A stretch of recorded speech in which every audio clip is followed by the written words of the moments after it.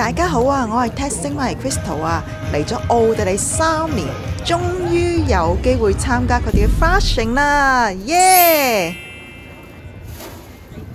有人呢就會翻譯佢做狂歡節，亦都有人呢會翻譯佢做嘉年華節。呢個節日呢喺德國、奧地利同埋瑞士呢一啲德語區嚟講呢係一個好大嘅節日嚟㗎，因為佢好特別啊嘛，好少節日呢係愛嚟狂歡㗎嘛。喺奧地利，就算聖誕節，通常呢都係同屋企人過㗎，好少係同啲朋友狂歡㗎。所以呢，今日你會見到好多人呢扮鬼扮馬啦，着上一啲好得意嘅衫啦，出嚟行街㗎。而呢一啲參與巡遊嘅人士呢，更加喺上年嘅11月就開始準備㗎啦。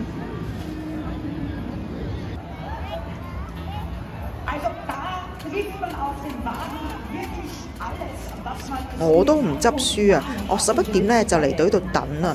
但係呢，我開頭以為呢 Hauptplatz 一定係呢個起點啦，原來呢度係終點嚟㗎。所以呢，佢哋12點15分開始嘅巡遊嚟到我哋呢邊已經1點幾啦。好彩佢哋喺巡遊之前呢，有免費派嗰隻呢柏林果醬包啊，即係呢，佢睇落去呢好似嗰啲沙翁咁樣㗎，而中間呢就係一啲果醬。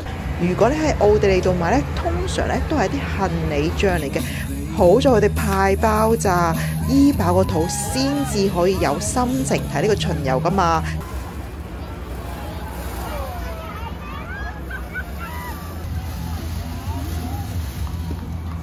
喺香港都有花車巡遊㗎嘛，但係嗰啲通常咧都係一啲即係特定嘅公司啦，或者啲隊伍。但係呢度就唔同咯，呢度咧就算你一個人咧，你都可以參加㗎。而且咧唔係淨係得啲靚仔靚女先去參加㗎，我見咧有好多個老人家咧都會去玩㗎。佢哋咧仲好投入㗎，跳晒舞咁啊！我覺得咧我都要玩1年咧去參加下先得。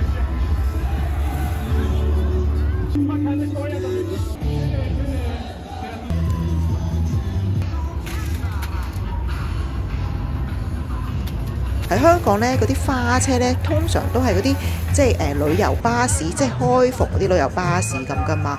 但係呢度就好唔同喎，呢度呢好多嗰啲工具車㗎，即係啲鏟車啦、貨車咁樣。咁我好少機會呢會見到啲咁大型嘅車呢喺咁近自己前邊呢慢慢咁駛過，發現呢啲轆真係好大好高喎，同我個人差唔多高㗎。我覺得好得意啊！即係你睇人哋巡遊呢，佢用咩花車呢，你都可以睇到其實嗰個地方嘅文化咯。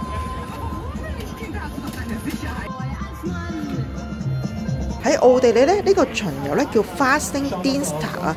咁 Dienstag 呢即係星期二嘅意思啦，即係話其實呢呢個巡遊其實每年呢都係星期二舉行嘅喎。雖然呢一日呢唔係佢哋嘅法定假期啦，所以好多人呢都要返工返學㗎。但係呢度呢老闆真係好好嘅喎，佢呢會提早俾人放工㗎。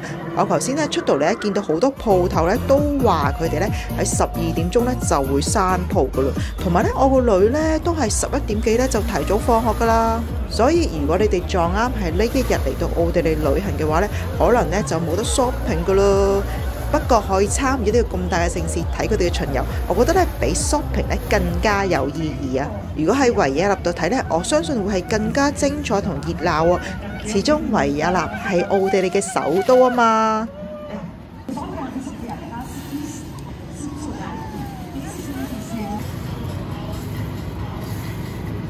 係咪心喐喐想安排佢行程喺呢日嚟到奧地利旅行呢？